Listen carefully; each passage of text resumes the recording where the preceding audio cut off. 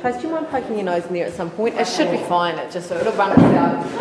Gavin will sort it. I videoed all my students on placement. Oh, just with my iPhone. They don't know that I'm videoing. Sorry, you're gonna. And they're like, now what? Ethics of it? No, because I asked the teacher first. Yeah. And I also asked the lead, so no one has seen but the student. Oh, cool. They can reflect. Did I say that? Did I? Oh, that sounds good. Yeah, I make sure and I don't video the students, it's just like the teacher.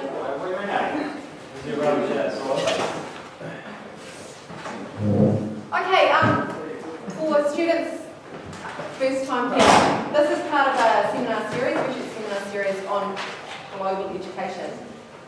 This is the third of the series. There's two previously. One was by David Small, I don't know if any of you have heard him, but he did a lecture on the Occupy movement. So if there's any social activists in the class, that's quite interesting. That's going to be up on YouTube. Last week, Kathleen Quinlivan presented on some of the research she's been doing in health in Year 12 around sexuality, and I think she might come and speak to the health students, which would be good. Today I'm looking at a different way of thinking about education, drawing on educational theory, and applying that to service learning context, which is, I'll explain what that is, but essentially it's like volunteer work in the community. And then next Friday, are there any other educators here? There's Chris North is going to be doing something around sustainability in education. Yeah.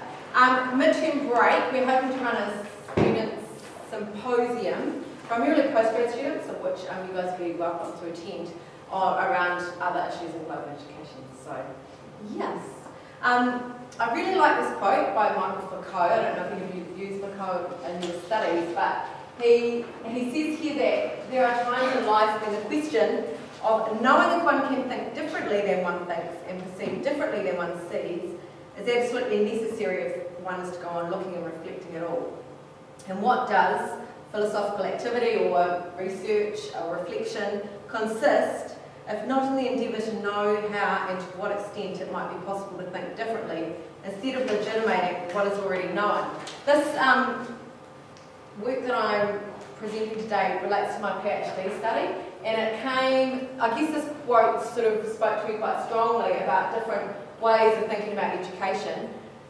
Drawing on the health and physical education curriculum document from 1999, it was really positioned within two theoretical frameworks, a humanistic and a critical, which globally, especially the critical framework, drawing on critical theory, is quite really progressive for schools to adopt a curriculum with that kind of theoretical perspective, and it's very, very relevant to health education. But Gert Biester and a number of other educational theorists and philosophers have taken task to both humanist and critical perspectives, and have been quite critical of that. And I guess linking back to that quote earlier, I as a researcher was also beginning to think of what other possibilities are there, because any philosophical framework or theoretical framework that you draw on will have strengths and it also has limitations. And so there are limitations within these frameworks that questions can't be answered by drawing on these frameworks. And so we're interested in looking at other possibilities. And part of that, the questioning for me, came about when I was working on a research project which compared, I'm sorry about the font, I can explain though, it compared modernist constructions of knowledge and learning to postmodernist constructions of knowledge and learning, and it positioned the New Zealand Curriculum 2007 document within postmodernist constructions of knowledge and learning. And the different terms, I'm sorry you can't see them, the modernist construction talks about knowledge, that is knowledge from the 20th century primarily, was very much fixed, certain, universal, this idea of knowledge being Eurocentric essentially, that there is a right way of knowing, a right way of being, versus postmodernist constructions of knowledge which say that actually knowledge is partial and it changes across contexts, and that it might be relevant in one context and that same knowledge isn't relevant in another context. And so there's always this shifting and this changing, and the idea of fluidity.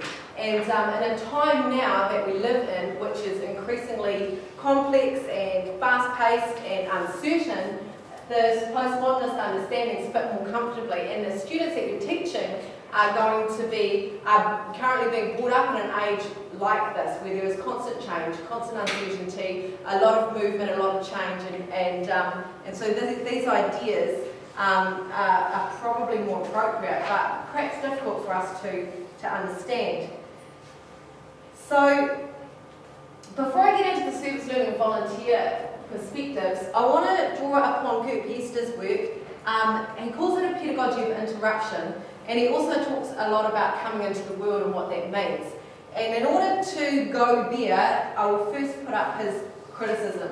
He is really interested in education as being beyond learning. He's critical of education, which has a predetermined set of skills, knowledges and attitudes. And so in New Zealand, we talk a lot actually about education being about the acquisition of skills and knowledge and attitudes. And Gert Biester, one of the leading educational philosophers in the Western world, talks about, he critiques this and he says it's really problematic, and he doesn't think that education should be about acquisition. Okay, and it's quite a radical perspective, I think, and I don't know of any schools that would adopt this philosophy, but perhaps, I don't know if any of you have heard of it, but we could put it out there. I'll put this out there and see what you think. What he does instead is he suggests that education, and I think this is particularly relevant for you guys as health educators, is focused on coming into the world where the world is engaging with people different to ourselves, that is strangers or others. The literature talks about strangers and or others. And so he says, actually, what if education were about relationship primarily, and in particular, relationship with people who are distinctly different from ourselves, like not just somewhat different, because we're all attracted to like-minded people, but what if education was about relating and engaging to those who are distinctly different to ourselves? And he believes, his thesis is, that in this place of engagement with people completely different to ourselves, that is where we come into the world, where we grow the most, where we are challenged the most, where our subjectivity is disrupted and upset the most, I guess you'd say. So from Biester, he says, learning in this view is not about acquisition of knowledge or truth, it is about response and responding. Similarly, pedagogy, or the way you teach, is not about handing down truths to the next generation, but about creating opportunities for students to respond and, as a result, to come into the presence or come into the world. And this theoretical perspective is really drawing on a philosopher called Levinas, and he was concerned primarily with the idea of relationship with other people, and in particular, he believes that what is most paramount in life is a relationship of intimate responsibility for others, or for the other in others. So he says that actually what matters in life more than anything else is being an ethical responsibility to someone who is distinctly different from yourself. And he says that he would like to see this be taken up or challenged within an education context. Sharon Todd is another person who writes with Gert Biester along the same lines. And she talks about, according to Levinas, she says it's the encounter with the other who is radically distinct from the self that enables the self to learn and to change. And the other is, the person who is distinctly different from ourselves, interrupts a unified sense of self. So when you think about engaging with someone radically different to yourself, what it does, if you engage in that relationship openly and with humility, it has the potential to destabilise you and to make you question and think differently to ways that you've ever questioned or thought in the past. And he is excited by that idea of education, and so am I. And I think there are opportunities for how we can do this in schools. Carrying on from this idea, I think he summarises it really well here with the work also by Carl Safström. And they write that the most important question today is no longer how we can rationally master the natural and social world, okay? That is education as acquisition of knowledge, skills and attitudes, the rationally mastering of the world. He says, rather than that, the most important question today is how we can respond responsibly to and how we can live peacefully with what and with whom is other. And so he's placing Levinas' philosophy right there in the centre and saying, actually, let's consider education as ethical responsibility to the other. And our educators and education for sustainability would position responsibility to the natural world in there as well. Rather than mastering or conquering the natural world, you would consider how to live peacefully with the natural world. And so that statement really juxtaposes those two different theoretical perspectives.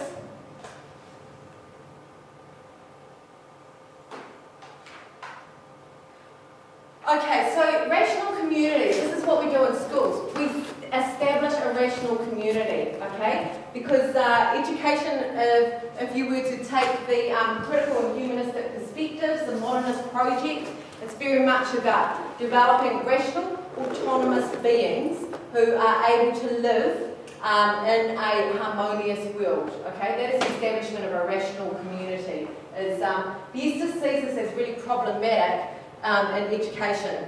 And he draws on the work of Bowman, Levi-Strauss and Lingus, and he argues that what rational communities do, and this is what schools do, is that they either devour to eat up or to spit or vomit out strangers or those who are different or other. And if you think about it, in education, this is very much what schools do. They will devour, that is to assimilate and say, come in, you can come in, you're different, but come in and be like us. Or if this person is too different, they'll sit on the margins of the school, and if they cause problems on the margins of the school, then we will spit them out, we vomit them out of the school, and we exclude them from school. And having worked in alternative education for many years, working with students excluded from school, I really, I find this analogy quite powerful and quite helpful to understand. And this is what Levi-Strauss essentially says. He says so strangers are those who do not fit cognitively, morally or aesthetically. What is aesthetically, not fit aesthetically? They look different. And we talk a bit about really this alleged obesity epidemic as an example of what's not aesthetically pleasing and how we reject and how you see kids in schools reject those out to the sides who aren't aesthetically pleasing as an example, or perhaps some people with some physical disability and things like that. And so Levi-Strauss says either that the stranger is assimilated through anthropophagic man-eating behaviour, annihilating the stranger by devouring them and then metabolically transforming them into a tissue indistinguishable from one's own, or the other strategy is one of exclusion that Bowman describes as anthropoemic, vomiting the stranger, banishing them from the limits of the orderly world, and barring them from all communication with those inside. And he goes on to say this, and then it makes links into teaching. He says, strangers, this is what strangers do. If you think about those that you've worked with in schools or in community who are really different, this is, I think, how they can make us feel. Strangers make obscure what ought to be transparent. They confuse what ought to be straightforward. They prevent satisfaction, pollute joy with anxiety, befog and eclipse boundary lines, and gestate uncertainty, thus breeding discomfort. The stranger represents a loss of freedom for some, or the fear that freedom is under threat or may be lost. So strangers are sometimes considered as people to be resented. The teacher, who fears losing control, resents the stranger, fears the stranger, and is not about to let the stranger be. We seek to alter this stranger rather than run the fine risk of being altered by the stranger. So that we, and this is a quote from Levinas, receive nothing of the other, we receive nothing of that person who is distinctly different from ourselves than what is in us. So we only take that which is similar and we reject anything else. So the third point around rational communities is what Buster says here, is that from the modern perspective, a rational being, and this is, I think, the project for schools, is one that fits within a present notion of rational community. So the role of teachers is to shape students into what and whom is already known. So we're shaping them into what is accepted cultural way of being. So Buster writes that humanism, and this is a criticism against humanism as an idea, which is underlined in PE curriculum. It posits a norm of humaneness, a norm of what it means to be human, and in so doing excludes those who do not live up to this norm. And that humanism is unable to be open to the possibility that the newcomer might radically alter our understanding of what it means to be human. So there's not really the room to be shaped or changed by different or other perspectives. And so this sort of takes me into this idea of what it might mean for service learning. But before I do that, I'll just conclude on these 2 points. So returning just in summary to Buse's thesis, he proposes that education be a project not of acquisition, that is learning of knowledge, skills and attitudes, but of coming into presence, or of what he calls coming into the world, where world is defined as engagement with strangers and others, so those who exist outside of rational community. So drawing on Bowman coming into the world may be found in our membership of a different community, a community where we engage with strangers. This is a community which Language refers to as a community of those who have nothing in common. Okay? So the idea of service learning is it's a project of where you position volunteer work or community engagement within your curriculum. Okay? So there are, I know, of good examples of how this happens in physical education. I think there's quite a few physical educators here today trained in that background, and of course outdoor education is another really good example. Where and it fits so well with the New Zealand curriculum as well, which at the front end talks a lot about community engagement, but it's something that teachers aren't so sure about how to go about doing really well and really effectively, and I think service learning offers a really good opportunity for this. So think about volunteer work as well and how you would fit that into your curriculum. And physical education examples are where you often senior high school students will work with people who have disability, and that would be an example of a service learning project. And so the PE teachers and the students in schools will work with those who have disability and helping them to engage and move in physical ways. And I know outdoor education does a similar thing. So that's some example there.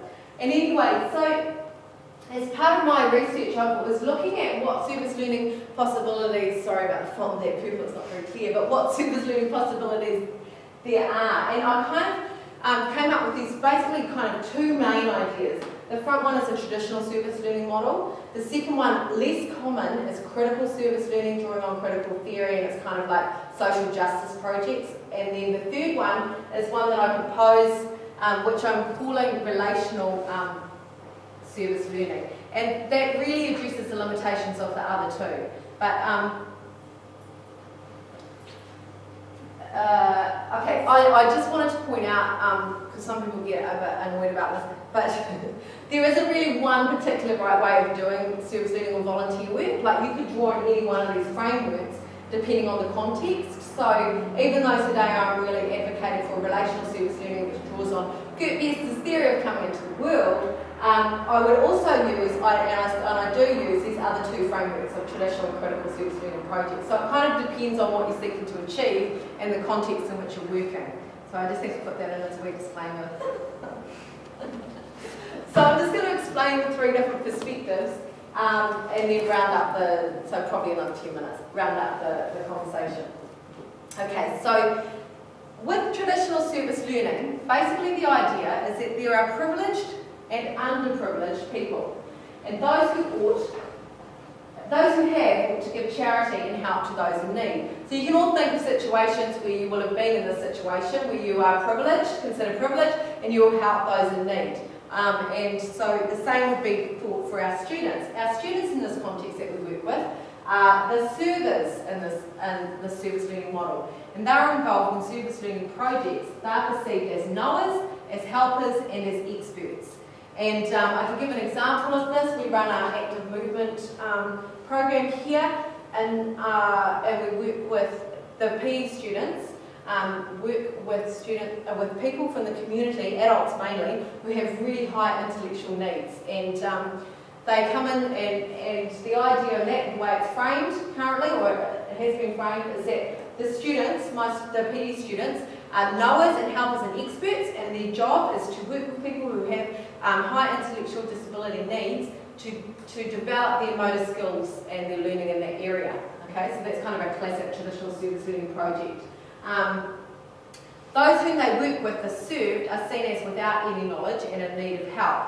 Okay, so in this way, we're concerned with learning about the other or the stranger in order to change the other. And I just made a wee link back to this drawing on Levinas' idea. In this way, the way that service learning is framed, linking back to this theoretical perspective, it's really to receive nothing of the other but what is in me, to receive nothing of that whom is distinctly different from myself, but that which is in me. So I will connect with what I see that I know in another person, but all the stuff that is really strange and different I won't receive, or I won't engage with. Yeah. I'll run through critical service learning a little bit quicker because, it is less common, but it is basically, it was birthed out of a critique of traditional service learning projects. If there's any sociologists here, the critique of traditional service learning projects is that it's reproducing existing inequities. So this idea of charity and help is kind of given out, but it's not making any difference. And you think of NGO critiques in this area, especially in international aid organisations and things like that. So the response was to develop critical service learning projects. And they seek to address the critique of traditional services through challenging root causes of poverty and injustice. Okay, so a critical service learning project, the goal when working with your students is to develop critical thinkers and actors who advance issues of social justice. And for example, this is a project, the photo up the top there, it's some of the physical education students here, a few years ago now, and they were working on an Adidas project raising awareness of sweatshop issues, and so it was kind of like that campaigning sort of idea there. When you're framing or understanding critical service learning, there's still the server-served dichotomy, and the idea is that you're concerned with learning about the other in order that you might help the other. So it's still, I'm here, I'm a knower, I'm an expert, I have skills, I am privileged, and I will help you who needs my help, but in a social justice activist kind of capacity. But it's still kind of, there's the privileged, there's the underprivileged, I'm in a position of